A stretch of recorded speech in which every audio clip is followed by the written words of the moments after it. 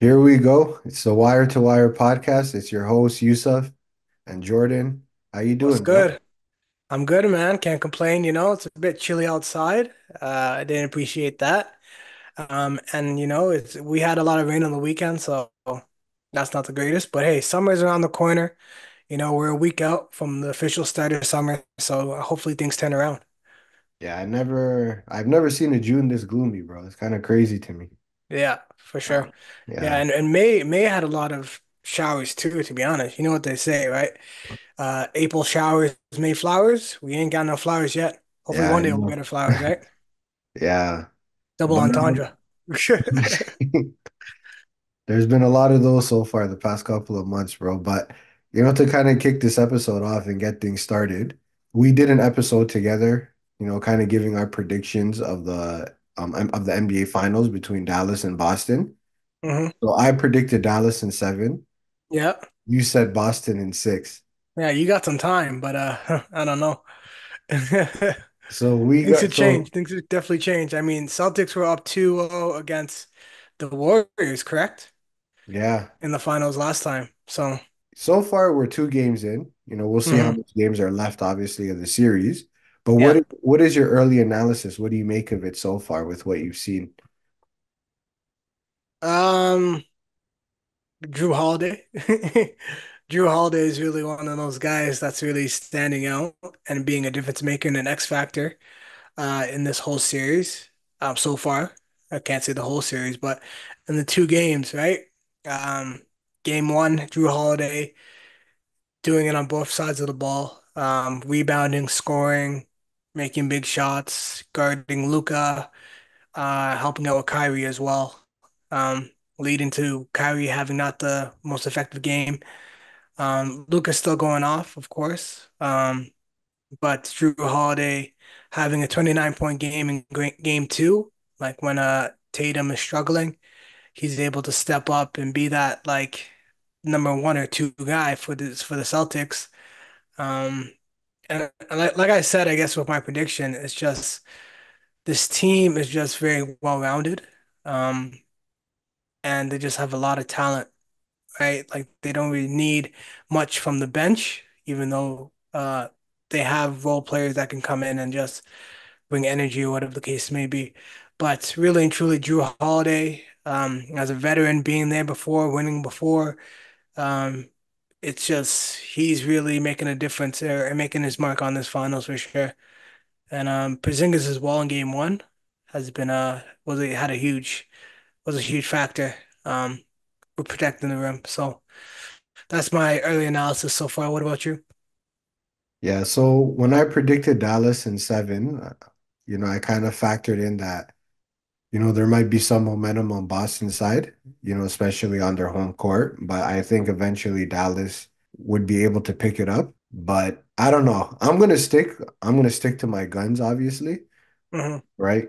I said Dallas in seven. I'm gonna stand on business. I'm gonna stand on what I said. But I mean, the way Boston has been playing, it's been very dominant, to be honest. And they're not even really playing their best, especially in game two. Like game two, that wasn't the best showing that they had, but they still managed to get out a win, right? And I thought about these parallels, like, back in 2022, they went down 2-0, right? And then Warriors still managed to, win the series. But the thing is, I think it's something feels different this time around because the Warriors were a championship team with experience and they had that pedigree, right? hmm And then there was no Drew Holiday. You're right. So that to me makes me a little bit shaky in my pick, but like I said, I'm standing by it, Yeah. right? But the thing with Dallas and what I want to see Dallas improve on is, Kyrie has to kind of get it going. But hmm I think what Luka is doing, and he's getting his numbers, he's putting up great numbers, but I think Yeah. he needs to do less, Yeah. right? Because I think he's trying to he's just excited, like, okay, we're at the finals. It's time for me. I'm the best player on the court. It's time for me to elevate my game and will us to victory, right? Right. But you don't really need to be doing that. You kind of gotta, delegate and defer to your teammates and let them start cooking too, right? And I think it was even like Kobe said it too. I remember a few years ago, Kobe was kind of giving advice that, sometimes like being the star player, it's not just about passing to guys and getting the assists. It's about actually deferring to them and trusting them in those moments. And I Yeah. think once, if he can figure that part out and he can just kind of let loose and let go, I think we'll start to see more productivity from the other guys. So you're saying almost if Luca kind of takes a page out of Tatum's book, even though Tatum hasn't been shooting the greatest, he's still getting his team involved, right? Yes. His assist numbers are high. He has high rebound numbers, but he's trying to ensure that his players have the hot hand. Like he's ensuring that a guy like Drew Holiday could go for 29, Jalen can get his 20, Derek White can get his 15, and then Porzingis is involved as well. So like that's why you're seeing a Celtics team effort um is just overpowering Dallas, right? But I don't know. Like if I could point a finger at anyone on the Dallas Mavericks, yeah, I mean, I guess it would have to be Luca, right? Because he's the guy. So as much as he is getting up his numbers, right, and he's scoring like he had 23 in the first or something like that. Yeah. Um, it's almost similar to a regular season game, right? Where he would get his regardless, but is it resulting in wins, And right? And that's and it's not, right? So um at the end of the day, Kyrie definitely has to step up. Like Kyrie can't be averaging less than 20. Like that's not what we expected. We expected a LeBron Kyrie type performance from Kyrie and Luca, where they're almost going 40 for 40, right? Every game. And that's what they're gonna have to tap into, really and truly. They're gonna have to tap into that LeBron Kyrie type of level of play.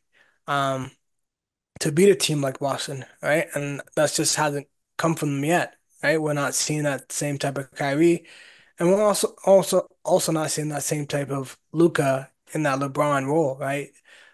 LeBron in that role for the Cavs against the Warriors, a team that was better overall. We saw LeBron do everything, right? Defensively, passing, everything, right? And he willed his team to win. And that's what Luka's gonna have to do. Like again, like I like my pick of Celtics in six. But again, I'm just hoping the Mavs can get some wins in, right? Or it might not get to six, yeah. right? So game three will be big for sure. Um, yeah. And how do you feel about the coaching matchup so far? Jason Kidd and Joe Mazzulla.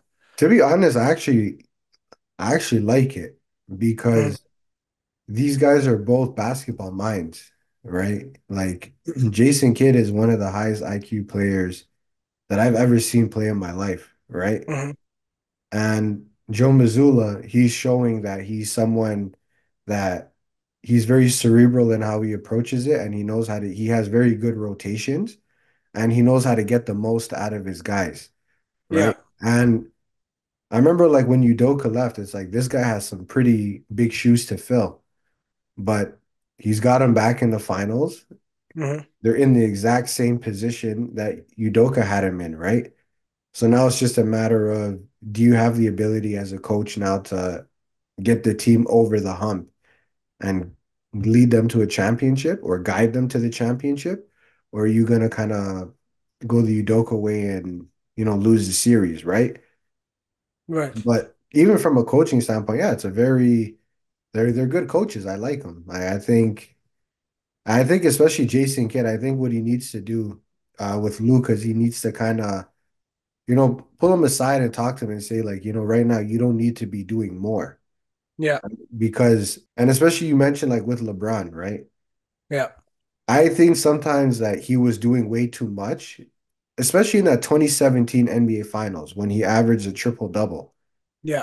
If you look at that team was stacked, it was loaded. Yeah. If you match it up against that Warriors team, it was mano y mano. But the problem is he was just aiming for getting his stats. Yeah. So he just wanted to average a triple double. And then that literally kind of took the life out of the rest of the guys on the team, It's right? true. And if you look, that's when Kyrie said, "Okay, yo, he demanded a trade out of Cleveland because Hmm. he saw what was going on, right?" I don't think Luka is doing that intentionally. I think he just it's his first finals. He's really excited. He just wants to win, but he needs to kind of, I think, taper it back a little bit because you can get buckets regardless.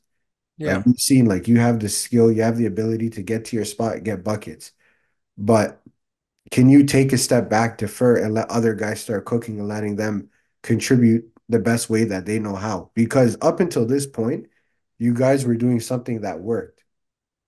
So why deviate from it now and try to play hero ball? If you do that, you're going to play right into Boston's hands. Because, like you said, they have different guys contributing in different ways, and they're each leading the team to win. Yeah. So if you're just gonna go there, play isolation basketball and just try to get buckets and get your numbers, you're gonna play right into their hands. Hmm. So I think you should really do some reflecting. I think Jason Kidd should also pull him aside and really implore him, like, hey, listen, you got to change the approach a little bit. Yeah. And I feel like they all like Jason Kidd kind of has to take on a, a find a tough guy, right? Find someone to muck up things, right? Because right now, it's Jaylen Brown, it's Drew Holiday, it's those guys that are showing their dominance and showing their strength and athleticism, and they don't have anyone to match that, right? Kyrie's not that guy.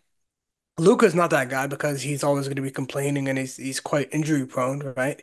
And Mhm. he's almost already a bit knocked up going into game two. He's questionable, right? So Mhm. he can't be that guy. Now it's I don't trust anyone else on Dallas to do that, right? We saw PJ Washington in that um in the T-Wolves series. He tried to be that enforcer type guy, right? And try to like get on the nerves of Anthony Edwards and other players like that. Um but I just don't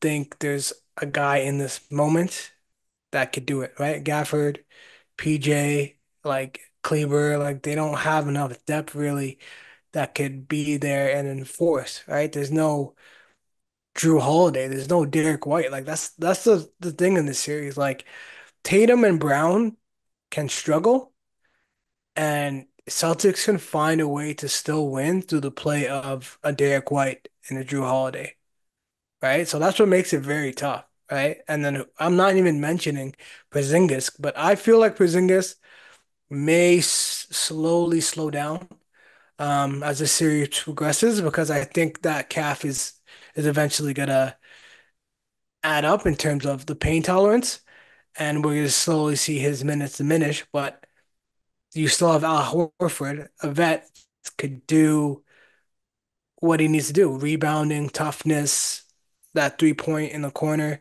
Like he can still offer something. Like he's not a liability. So again, game three will tell this whole series in terms of who wins that game, right? Mhm. Being up 3-0. Um, there won't be a way back, I don't think. But again, something needs to change. They're gonna have to have a miraculous performance in game three. It's gonna have to be one of those where Luka's going for maybe, like you said, he takes your advice and it's a game where he has like 25 and he has 15 assists, right? And he's doing the rebounding and doing all the extra stuff. And then he lets a guy like Kyrie go for like 40 and PJ has like 20 and I don't know who else the scoring comes from on Dallas, but that's the problem. But uh it'll be interesting to see how game three plans out. Yeah, you see, I'm alert, but I'm not worried, right? So to me, game three is going to be a deciding game, Yeah. right? Because one thing too with Kyrie is that I noticed that he sometimes starts off series slow, but then he really picks it up when it matters most, right? Hmm. So he did that in 2016, right? Yeah. He kind of started off the first 2, 3 games, he was just kind of going with the motions, but Yeah. then he just hit a switch and then he just Yeah. became dominant, right? And he's the one that secured that championship for them in 2016, right? So Right, because they were down 3-1, right, in that they were, series. yeah. Yeah. And then literally like he elevated his play, right? And then where he went, the team went, right? Yeah. Because I mean, LeBron was stat padding the whole series. He still went down 3-1, but when Kyrie Hmm. elevated his play, it resulted in wins. So there is Yeah. something there, right? Yeah. So I think I have to see how he does in game three. If they lose game three, then yeah, I think Boston wins in a sweep, Yeah. maybe in 5 games at most. Hmm. But if Dallas wins game three, then I'm gonna feel very confident about my 7 games pick, right? Yeah. I feel like we see a 3-1 scenario. That's what I think. It's possibly it's gonna be they split in Dallas where Dallas wins game three and then Celtics win game four. And then they go back to Boston and then Mavs gonna have to win that game. That's where it gets interesting for me. Like that's how I kind of see it. I see it. They split in Dallas, go back home. Dallas possibly wins that game in Boston, and then we're back in Dallas for game six, and then we'll see one of us will be right. And Yeah. one thing I noticed about Dallas, like throughout their playoff run, is many times they were like coming back from behind for victories, right? Hmm.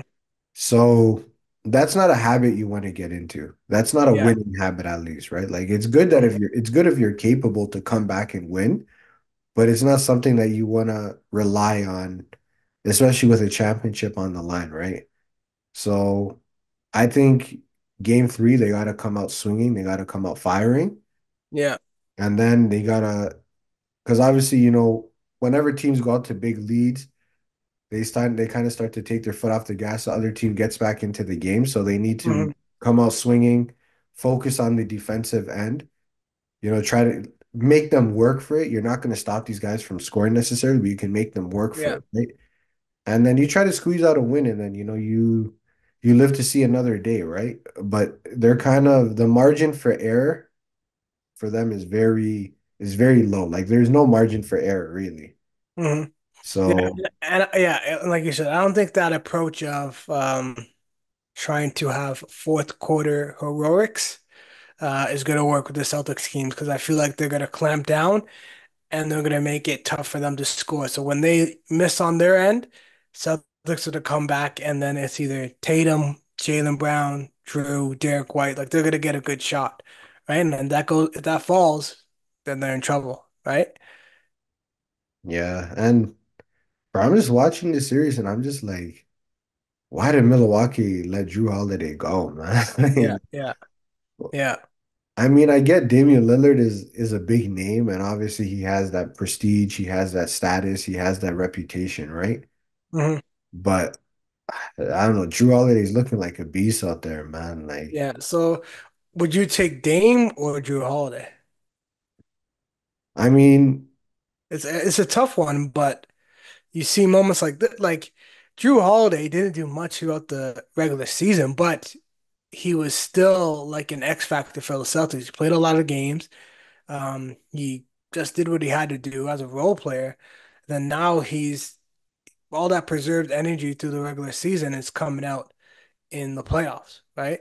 And we're seeing them take it to another notch or be that second man that he used to be in Milwaukee to Giannis. We're seeing that now on the Celtics team where he's debatably like the second, third best player on the Celtics, right? yeah, it's interchangeable on any given night. And the thing is with Dame, it's even throughout the season he was kind of struggling, right? Hmm. I know he said he's had a lot of off-court stuff. He wasn't living with his Yeah, family, yeah. whatever the case may be. And I empathize with that. I mean, he's a human being at the end of the day. Those things can get to you. But in terms of like the productivity and he got injured in the first round, obviously. Hmm. But this iteration of Dame and Drew Holiday, I would take Drew Holiday, bro. Yeah, and Like, just the defensive component is huge. Like, yes, all those mhm. threes are nice and all, but like, what his impact being able to guard Luca the way he's guarding Luca, and then switch off and guard Kyrie, it's like, man, like I need that, and I need impact plays. I need those big steals. I need those blocks. I need like those right smart decisions, the right pass, the big three. Like that's more important than just like that like scoring. Yeah, I think a guy like Drew Holiday is gonna be like severely missed inside that Milwaukee locker room. Hmm. And I mean, look, you have Dame, you gotta try to figure it out and see Yeah. what you can make happen. But Drew Holiday is definitely, I'm sure he's definitely making them have second thoughts about making that trade happen. Yeah, 100%.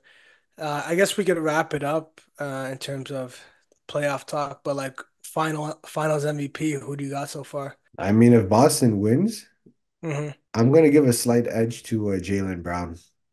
Mm. I think Jaylen Brown will get it. Um, to be honest, he just has that look in his eye Yeah, that yeah.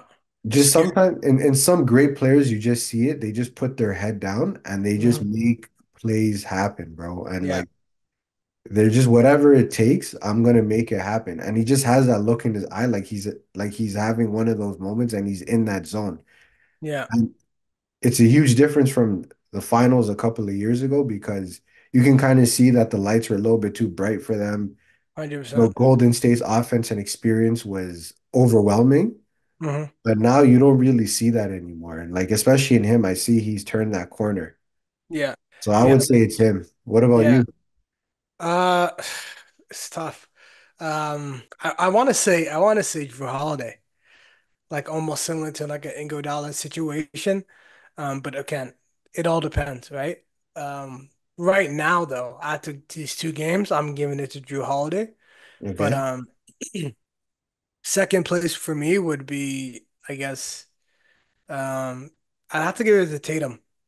Really? Just solely off the fact I know he's not playing well in terms of shooting and his field goal percentage, but near triple double in game two, one rebound shy of a triple double.